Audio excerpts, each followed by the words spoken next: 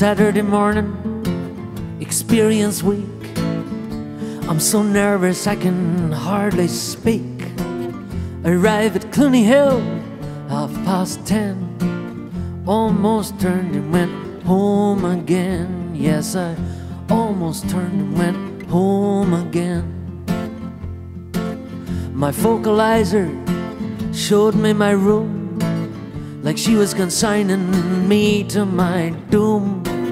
What am I doing here? What's going on? Who are these people? What are they on? Who are these people? What are they on?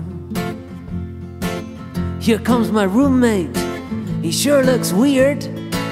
Wild black hair and a big fuzzy beard. I met the rest of the group after lunch. What a strange and motley bunch. What a strange and motley bunch.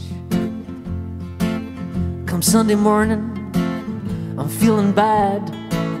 Enjoyed the dancing, but now I'm sad. Things feel different, I don't know why. Feeling lonely, wanna cry. Feeling lonely, wanna cry. Monday afternoon, I've learned everybody's names. We go down to the ballroom to play some games. Something happened I can barely describe. Changed my feelings, changed my life. Changed my feelings, changed my life.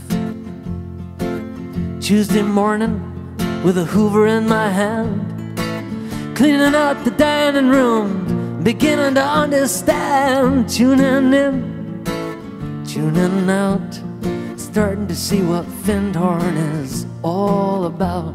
Starting to see what Findhorn is all about.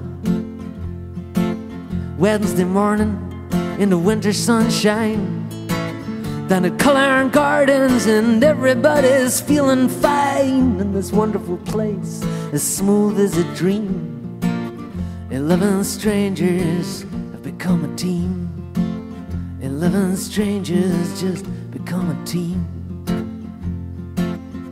And Thursday morning at 3:15, I'm wide awake in the sanctuary, opening myself to the love and the light, thanking God for steering me right. Thanking God for steering me right. So now it's Friday, almost time to go home, and back into the big wide world I must roam. But I'll take it with me, every single thing. Send it out with every song I sing. Send it out with every song I sing. So that's the tale of my experience week. It was beautiful, it was unique. It made me friends, and it opened my heart. This isn't the end, it's just the start.